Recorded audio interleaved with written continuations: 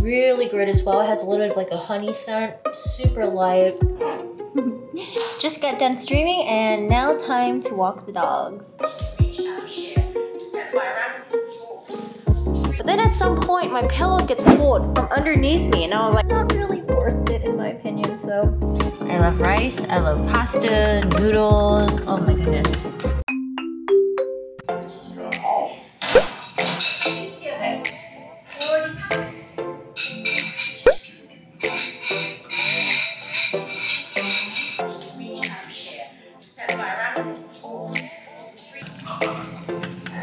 Late night ramen craving. So bad. I'm trying to cut down on carbs, and I have been cutting down on carbs, but I think it feels like I didn't eat a lot of carbs today, so now I'm just like, I want carbs. I always have really chapped lips, and when I eat ramen, it's always, oh, it's so bad for me. Also, we're watching The Mummy right now. This was my favorite movie growing up in my childhood. Hey pups, ready to go potty?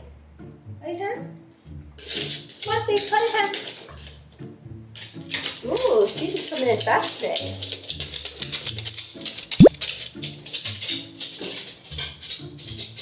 Come on. Come on, Steve.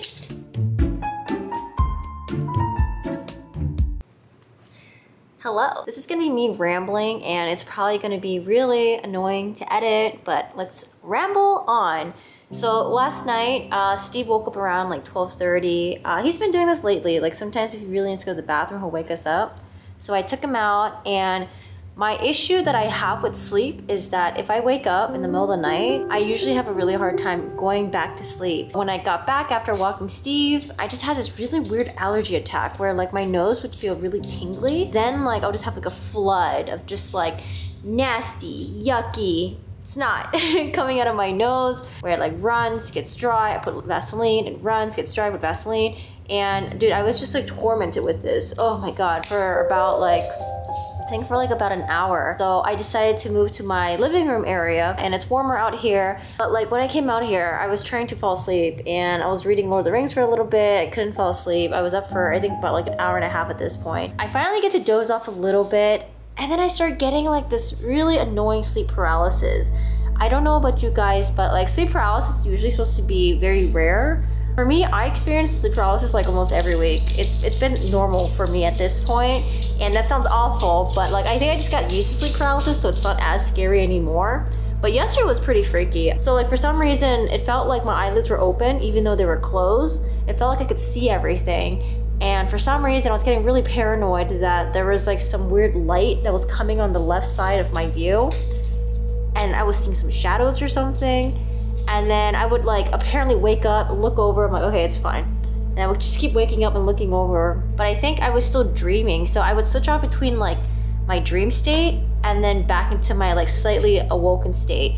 And later on, when I was laying, same thing, my eyes were closed, but it felt like my eyelids were open. I was laying, I could feel something tugging on my pillow. And initially I was just like, that's probably something scary going on, but maybe I'm just overreacting. But then at some point, my pillow gets pulled from underneath me, and I was like, oh, fuck. And so initially, it's just annoying, you know? It's scary, but more than anything, it's just annoying. But then I was able to fully wake up, and I realized that my pillow was still there. But it felt so freaking real. Oh my goodness. Anyone else struggle with sleep stuff? He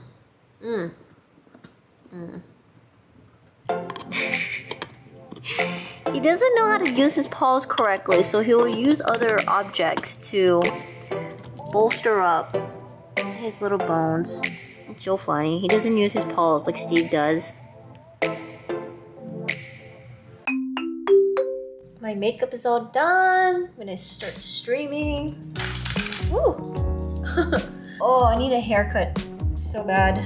But I don't know where to get my haircut in LA because the other place that I went to where I got my hair dyed, and this was like during the pandemic, so I just cut my hair where I dyed my hair, but the place that I go to for hair color is really expensive. So naturally, the haircut was really expensive too, and it was just not really worth it in my opinion. So I'm gonna try to see if I can find like a cheaper place to cut my hair in Chinatown or maybe like Alhambra or something. So if you guys have any recommendations in LA, let me know.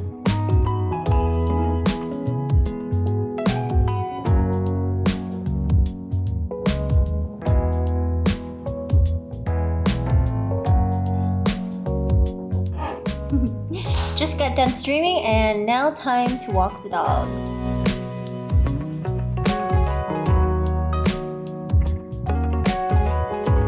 So I wanted to show you all how I take off my makeup at night. So I usually just take off my makeup immediately after I'm done streaming or after I'm done walking the dogs. It's a little bit late today, but it's okay. So this is one of my favorite makeup removers. I do the double, whoops, focus please. Focus. If I block my face, maybe it'll focus. Yee! It's by Pharmacy Green Clean. So I do the Asian method, which is double cleansing. I wear waterproof makeup and sometimes I wear like, you know, multiple layers of makeup. So I like to do a double cleanse because it feels more clean. It feels really good. So I'm gonna use a melt away balm. Melt in my palms. And just do this. And I try to be gentle, even though like sometimes I'm like, ah, but yeah, I try to be gentle. Especially around the eye area. Yeah, I have waterproof mascara on. So it just takes a little bit of massaging just to get it out. You just do one of these to go all up in there.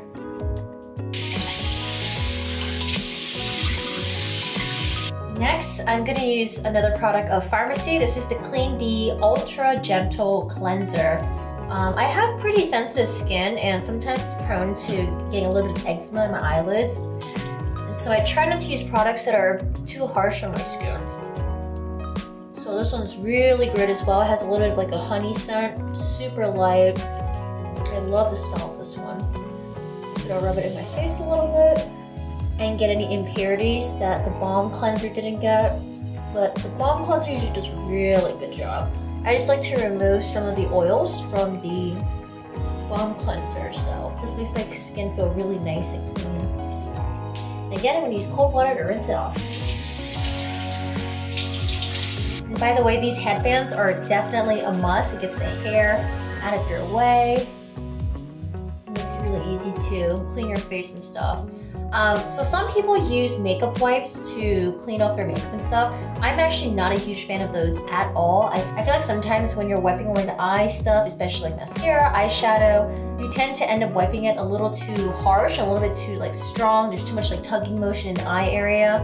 Even if you don't even wear like heavy makeup or like waterproof makeup, I still feel it's like a little too much of like scrubbing and all that stuff. So I'm not a huge fan of the makeup wipes. I do like the double cleansing method. I've been using this method for about more than, I want to say more than like 2, 3, 4 years. So this is my favorite way to do it. I feel like your face is very clean, super refreshed, and it feels great. Woo! Okay, I'm gonna do some meditation, but usually when I do meditation, all my dogs come out and they start playing with their toys and start squeaking it. So we're gonna try to be really quiet.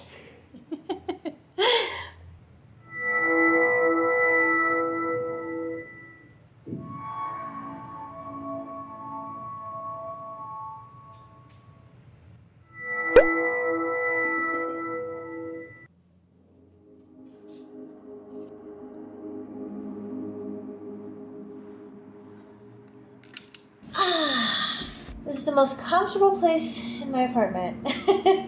Right here. This is my dog's bed, and this is my dog's staircase. It's just perfect. And the cushion on here is, oh my god. Oh, amazing. I actually sometimes spend time reading books here and just relax. This one right here, I really like the sound. It reminds me when I was in Japan and we went to the Yamazaki distillery. If you guys want to watch my really old vlogs when we were in Japan, definitely check it out. I rewatched them and they're actually pretty good. So go check it out. And you can see exactly what I'm talking about. But it's so relaxed. Like, it's probably one of my favorite places I've ever visited. There was this one spot where I had like the outdoor areas and there's a water pond and the air was so refreshing. There's greens everywhere, and honestly, it's what it reminds me of.